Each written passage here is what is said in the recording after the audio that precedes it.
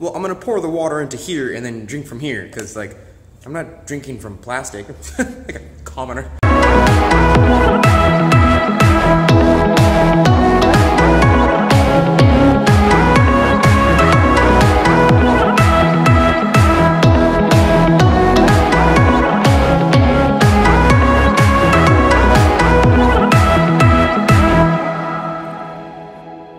Hello, you dirty potters, how are you today? Today we're gonna talk about the hardest of hard for beginners because, well, school just started and I'm guessing a lot of you guys need help pulling. That's right, we're talking about pulling your clay. But I'm gonna give you guys a little bit of an emphasis while I do this. And there's a couple different ways to do this, so we're gonna get our clay, we're gonna go wedge it, and we're gonna see the two different ways that I like to explain how to actually pull your clay. Before you actually start pulling your clay, you need to make sure that your stuff is well centered. So I've already made a video on ways to help you guys center. The link is down below. I will put it there so you can watch it with your potter eyes. Oh, I don't consider myself a potter yet, Dante. I'm just someone in class. It's too bad. You're a potter now. In my previous videos, I always try to emphasize that there's an action versus reaction, and that's just simply the laws of physics in general, not even pottery. But just to remind you guys, today's emphasis is gonna be on that when you actually push something in, that clay is still substance, it's still matter, it still has to go somewhere.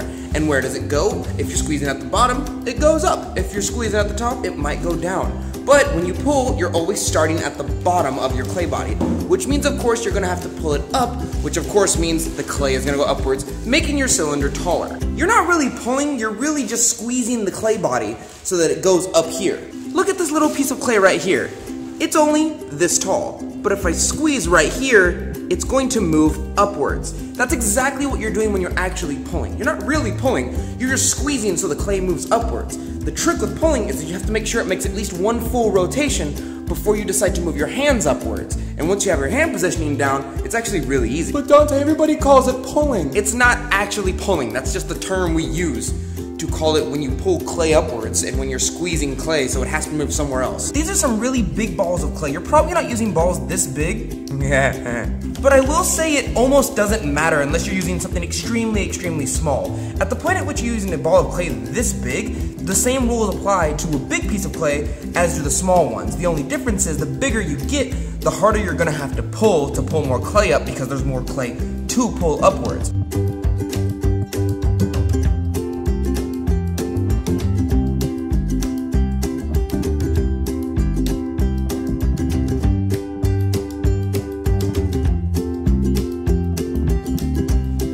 Now I'm going to call this centered right here, and there's a couple different ways you can actually start to make the hole in which you can pull from inside of your clay body after this. I was always taught to put my hands together and my middle finger dig inwards really slightly, and once I reach almost to the bottom, and I usually leave about enough space to stop, but maybe a quarter of an inch to an inch off, I would start to pull my fingers backwards and make kind of a little gully for myself so that it won't take up so much space and I have a lot more clay. That being said, the way I was taught is not the way I do it anymore. So I'm gonna show you the way I do it, and then the next time round, I'm gonna show you the way I was taught to do it. I usually get my fingers, cross them like this, and just dig right into the middle, right, with my two fingers. I found this way out by accident when I got really frustrated, and I like this a lot better because it pulls off a little bit of the excess clay that you don't need, and you can just put it into your other clay pile. Of course, once you get all the way down to the bottom, maybe about right here, not extremely bottom, but about a half an inch to an inch off, I'll start pulling this way, which will make a little tiny gullet at the very bottom. Keep in mind that if you get right here and this doesn't fit, you're gonna have to put your entire hand in, which means you're gonna have to wet this hand to make sure that there's not too much friction. So once you get here, just start pulling and crumpling your hand this way. Don't actually pull, really just move your fingers very strongly towards yourself. I'm gonna let you look inside so you can see what I'm talking about. This is where we're at right now. At the moment, I'm gonna take my fingers and I'm gonna pull towards myself, and you see the hole getting bigger, right? You'll notice that this wall here isn't the same length as this wall here. I still have a little bit of room. To move my fingers. But the point is, I really want this bottom part to be crunkled inwards, way over here. As for this top part, it's still right here. Now here's the difficult part. You want to take your fingers, and the way I was taught was to put them like this, because I want the clay to ride along these two even fingers right here, which means that if one finger is longer than the other, you might have to put it in. Pretend you're like a spicy meatball. After that, I would get my sponge and do the same exact hand movement. There's a couple different things that beginners usually have problems with when they're pulling.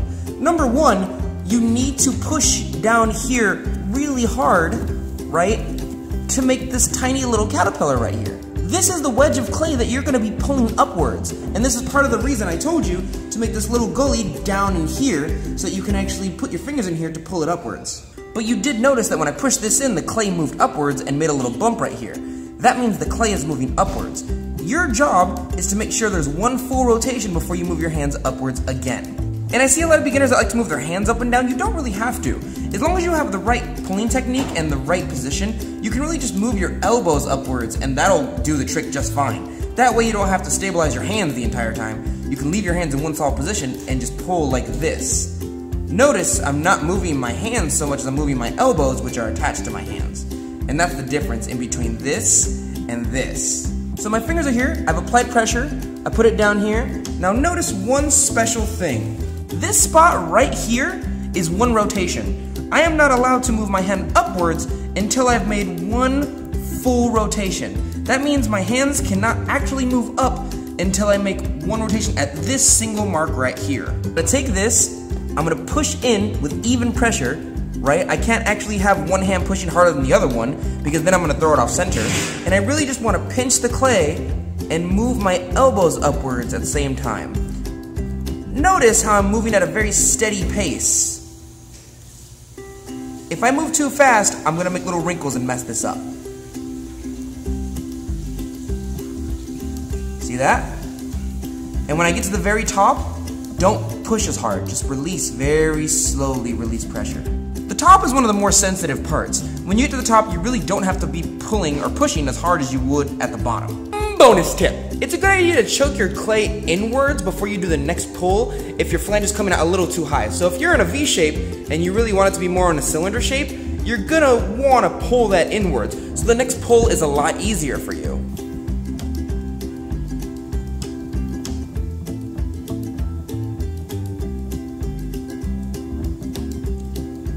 In this one, I'm gonna do it without the sponge so that you guys can actually see what my fingers are doing while I'm pulling upwards. Some people use their knuckles, some people use the size of their fingers, some people use the size of their hand, in fact, and some people use their entire hand when they pull. But either way, as long as it works for you, it's the correct way to do it. You wanna make sure the inside and the outside of your clay are well lubricated whenever you pull. As a trick for this, I'll usually put my hand down the side and then sprinkle water on my hand and move it down the entire clay body. That wets the entire thing instead of just the top and me pouring water on. And if you're being really, really careful, you'll put your hand like this and sprinkle it right down your hand so that way it flows down your fingers and you get two different angles of water. So that way you wet your inside and your outside.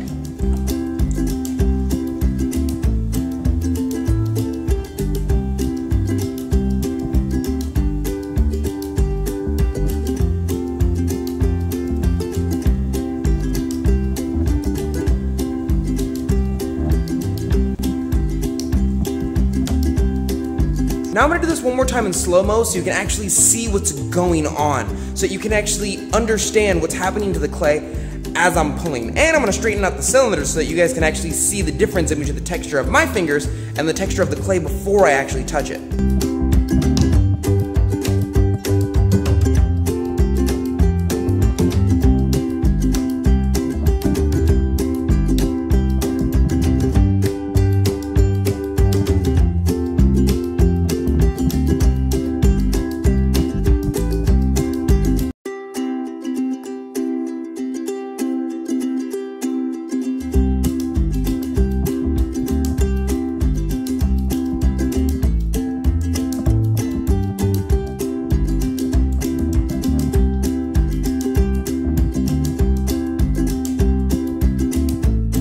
You do have to remember though that I'm pushing from the inside with my other hand as well. I'm not just pushing from the outside, my fingers are pushing from the inside and the outside with the same exact stuff. The only difference is, instead of my fingers being like this on the outside, it's like this on the inside, so that all the clay pushes right up against my finger right here.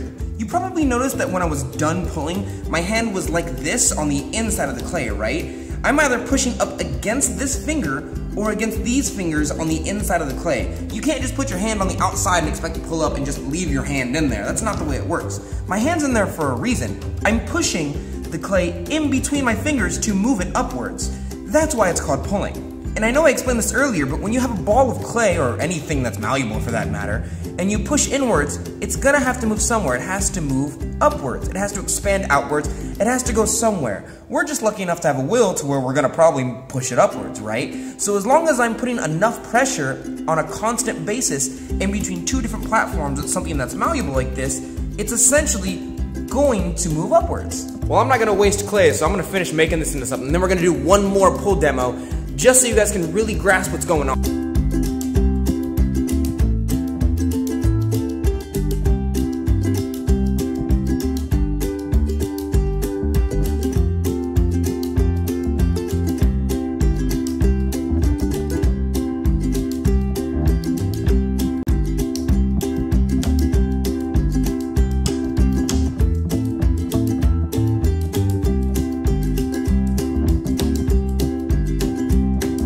This time around, I really want you guys to pay attention to my hand position and the amount of pressure I'm putting on some stuff. I'm gonna slow this down so you can actually see what's going on as far as the action and reaction towards my clay body, but I still want you to really pay attention to what's going on with my hands, where I'm positioning them, whether I'm moving my hands or my elbows, where my chest is, how close I am to the wheel, etc., because these little tiny things are what really make a difference in between someone who can pull and can center and someone who can't, because to the common observer, they look like they're doing the same exact thing.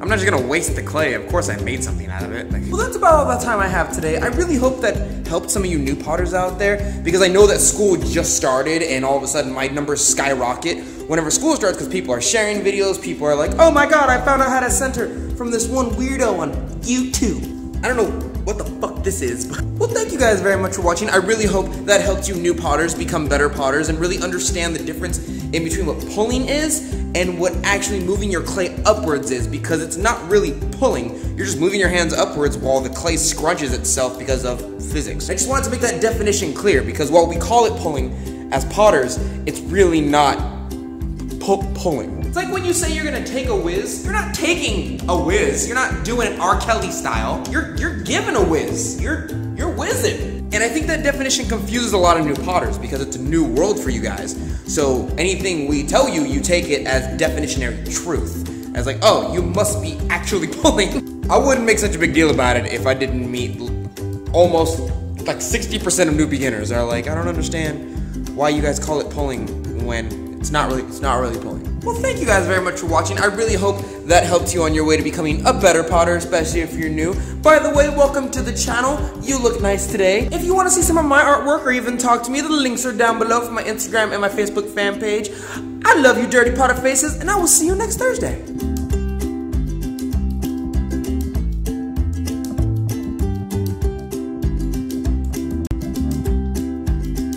This cup has had nothing in it the whole time. Then how am I making Slurpee sounds? It's a mystery.